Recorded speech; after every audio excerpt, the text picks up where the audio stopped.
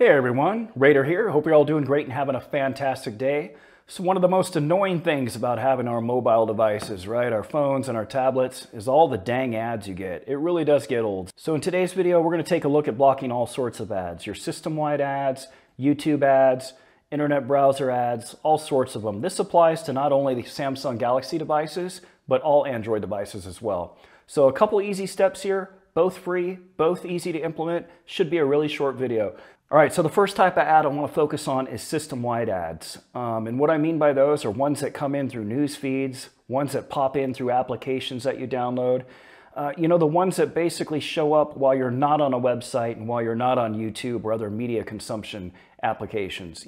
Just the random pesky ads. Let me show you a couple here real quick so we're on the same page and you know exactly what I'm talking about here. So if I go over to my Google's news feed, all right, we'll go ahead and click on one of these news feeds and let's see some ads show up. So let's let it load up real quick. All right, you see the ad stuff starting to load at the bottom here. Oh, there's our persistent ad, 50 megapixel camera with OIS. Oh, how nice. And you'll have other ads pop up. So these are the ones I'm talking about. Pesky little ads that just pop up out of nowhere. Let me show you how to fix these real quick. So let's go ahead and minimize this. Actually, let's go ahead and just close it real quick. Let's go into our settings. All right, we're gonna go into connections. And you're going to click on More Connection Settings, and then you're going to click on Private DNS. So when you click on that, you want to switch it from automatic to private DNS, and you want to type this in exactly as it is, dns.adguard.com, and hit save. All right, now we'll go home, and let's go back to the same news feed here. Here's the ad trying to load up. The ad is blocked. It's not coming through at all. So this will happen on any of these sites that you visit, any of these news feeds and stuff. So what's happening here? So what's happening is you are telling your device, instead of going out to, let's say, your ISP if you're on Wi-Fi, or through your cellular provider if you're on cell coverage, instead of going through their DNS servers, which is domain name service servers, right? Which basically translates IP addresses to domain names and back again.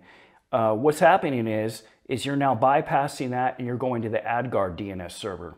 And what happens there is it has a list of sites that it has blacklisted, which aren't approved. They're all ad sites. So what happens is when you get served back a page, it recognizes those sites and filters them and removes the ads for you before you ever get served them.